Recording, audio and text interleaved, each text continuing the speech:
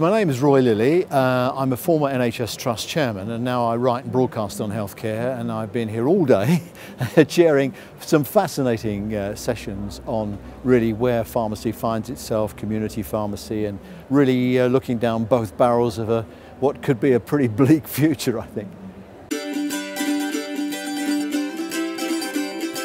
I think pharmacy has to really rethink its offering. I think the days when it was the purveyor of the pills and the high street and so on, and a bit of advice over the counter, I think that's probably over. It's very hard to see how the retail model can sustain itself. I mean, we know that rents are going up. We know that insurance and national insurance costs are going up, employment costs are going up. The whole cost pressure of being in the high street has driven out some of our biggest names. And there's no reason to think that because you're a chemist or a pharmacist, you've got some God-given right to be there.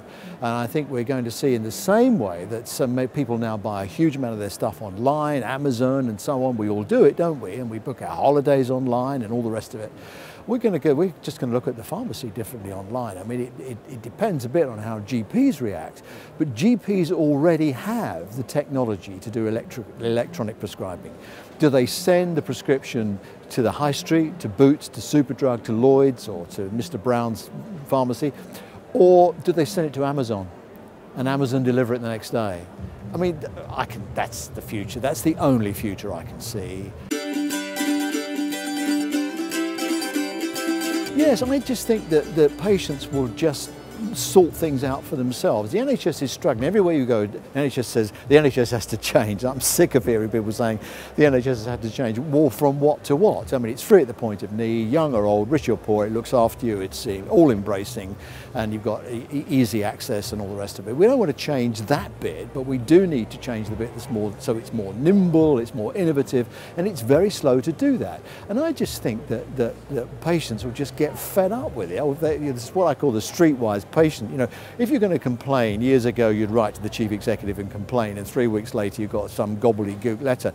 Now they're just going to stick a picture of a dirty lavatory or a poor meal on Twitter, and wow, you know, suddenly everybody has to take notice.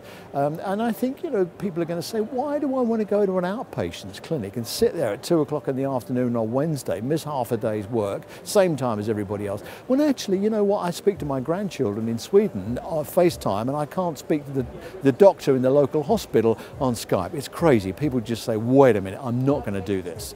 And I think that will drive the change. I think it's how people use social media, what their expectations are in the other parts of their life, and the NHS is some kind of, I don't know, innovation-free zone.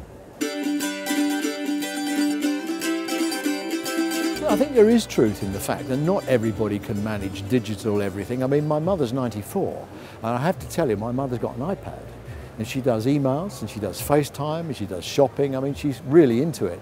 But not everybody's 94-year-old mum is like that, and I do understand that. But hey, there's no silver bullet solution to this. It's what I call silver buckshot. And so if it suits some people, it won't suit others, but the ones that we can do it with means that we can compress our costs and our time, and that makes headroom and time for people who can't do it. So I'm not suggesting, you know, there is only one solution to this. I think that, you know, like all things in life, there's lots of ways of skinning a cat, and the technology route is good for some, not for everybody, but where it can be used, telemedicine, for example, people with long-term conditions, managing themselves, I think people will do it. And let's not forget, we've got a huge amount of the baby boomers generation coming through, so-called silver surfers, aren't they now? But they are net savvy, and they have used the internet in their work and their social life. So I think they'll just expect to do it. I think the smartphone is a really fabulous device for self-managing. I mean, not only does it give you access to your own health records, and you can store stuff on there about your own blood pressure, and I mean, every year I go to Medica, which is a big German exhibition of stuff, and you know, I've been going for years, and a lot of it hasn't changed very much, but in the last 2 or 3 years, you want to see the amount of stuff that plugs into an iPhone. You think, wow, you know, how do they do that? They do blood tests, they do blood pressure, and of course, you know, people will do FaceTime with their GP. Why should they phone up and try and get an appointment? It's madness, isn't it? You know, when actually, if the GP said, you know what, between, I don't know, 2 o'clock and 4 o'clock in the afternoon, I'll do FaceTime stuff or what have you. You've got to understand that there are risks in it for the GPs. They've got to get used to diagnosing, at distance. But in Australia, they have the flying doctor and they do it on the phone. In prisons, we have telemedicine looking after prisoners' health. So I think the middle classes, they'll start looking at their iPhone and they're going to say, do you know what? Why can't I talk to my doctor on this? And I think they'll drive it. They'll want the apps, they'll want the access, and I think it'll be better for everybody.